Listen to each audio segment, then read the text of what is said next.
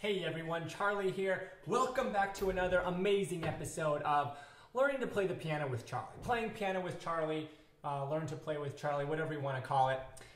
This is another improvisation episode. So if you haven't checked out the last one, check it out. I talk a little bit about how to improvise around a cover, like doing your own cover of a song, doing your own version of a song that's already kind of out there. This one we're going to talk a little bit about maybe making up your own song. It's kind of might a lot of improv and a lot of everything overlaps with each other, I guess. But regardless, if you haven't already, do me a favor, hit the subscribe button, hit the like button, hit the little notification bell, and share this with 73 or 74 other people, ideally 74. That helps the algorithm, and it helps me do more of these kinds of videos because it takes a lot of work to edit all this stuff together with the sound and the cameras and the hello, all that kind of stuff. So let me know what you think, and let me know other questions that you guys have down below. So today I want to talk about one of the aspects of doing improvisations, composing on the spot, whatever you want to call it.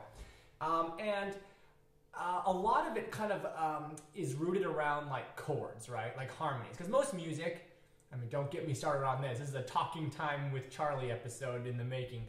But most music that we know and appreciate and like and all that good stuff is tonal. So it's like within tonal keys. So it sounds good, right? And I'm not getting into the super atonal music where it's like, if you want to improvise on that, you can do that on your own.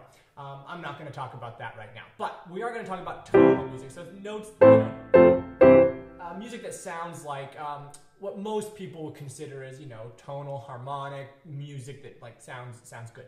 Not to poo-poo on atonal music, but a little bit of poo-poo on atonal music. Okay, so anyway, a lot of music when you're improvising relies around a few keys, like chords, right? So the easiest one is C. There's no sharps or flats. So I'm going to assume that the people watching this probably have a little idea about keys and stuff. So C major would be the one.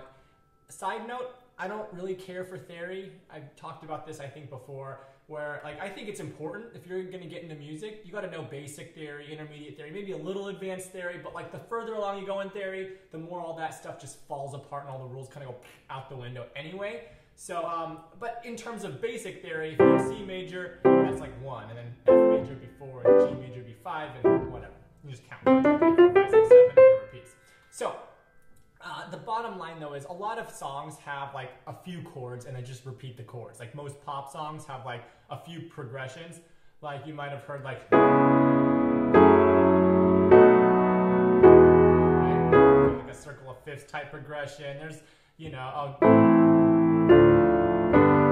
basically the same thing, but whatever, there's a few chords. So if you find a chord progression you like, you can improvise around that without really leaving like the 3 or 4 chords that you're going back and forth. So if you're rooted in those like 3 or 4 chords, then you can kind of do whatever.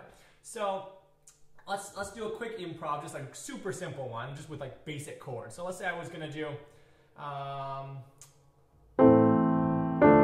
minor, D minor, G minor, C. G major, C, sorry. A minor, D minor, G major, C major. And just kind of go back and forth there. So if you're gonna stay in that like 4 chord progression, what you can do is basically just start super simple. Don't leave. Sorry, I can't remember the keys now. A minor, D minor, G major, C. So don't leave those 4 keys. Just keep playing them. And of course, you can do like different inversions or whatever. So we got. But if you keep staying in that basic key, like think your left hand just doing those 4 notes, those 4 chords, then your right hand can really be free. And pretty much the thing with a melody is as long as you're kind of rooted in some kind of a key, the right hand can play all kinds of random stuff, and a lot of the time it'll still sound okay, right? So if I play something really weird,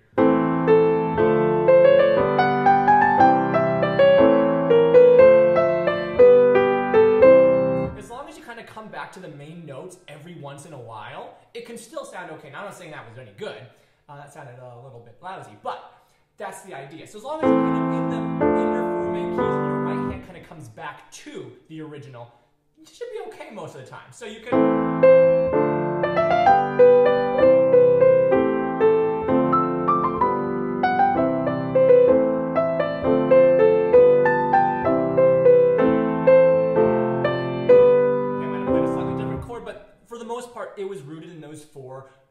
chords. So then after that, you can just kind of expand and expand and expand and kind of see where you go. So, you know, if I want to make the same 4 chords sound a little bit better, you know.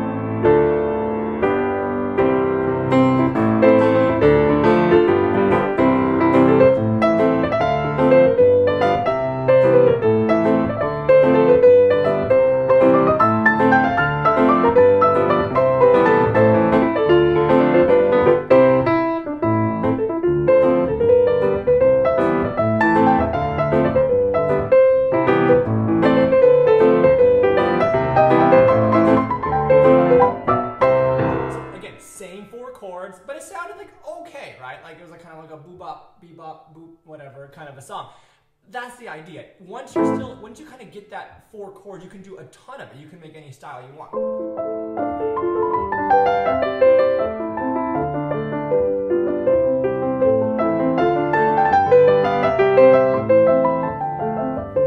And the right hand doesn't matter so much.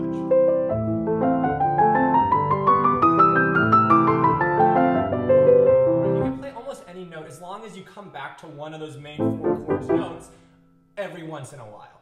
And so this is a really kind of a oversimplified version of how that kind of stuff works. But a lot of improv, a lot of music in general, well, yeah, a lot of music, not even just improv, just music in general is oftentimes just rooted around chords, right? So if you have chords and you know that certain chords work or certain chord progressions work, you can just use that and then use your right hand and just kind of do whatever and find what sounds pretty. And melodies oftentimes are just repeated stuff, like themes in a piece. You just do the same thing over and over and over again eventually, and people will start recognizing that tune.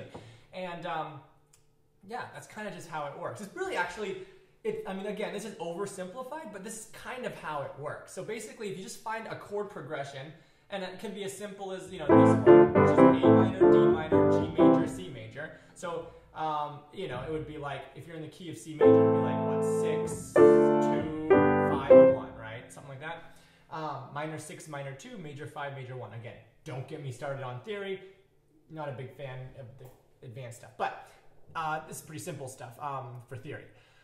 So yeah, that's basically, if you can kind of root yourself into like a few chords, then you can, you know, manipulate those, but you still have a basic framework. And again, of course, if your entire song is 4 chords, it might get old fast. Granted, a lot of like pop songs and stuff actually do just have 4 chords the entire time. If that, sometimes they're literally just 1 chord. You can, eventually you're gonna probably wanna like break out and like expand and transpose and go into different keys and stuff, and that's good a lot of the time.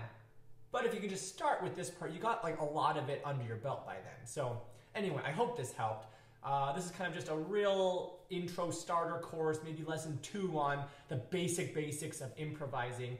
And I hope it was helpful. So smash that like button, smash whatever the like button, and the subscribe button, and the notification bell, and like send it to 76 other people. It just went up because interest. But anyway, see you guys later, and bye-bye.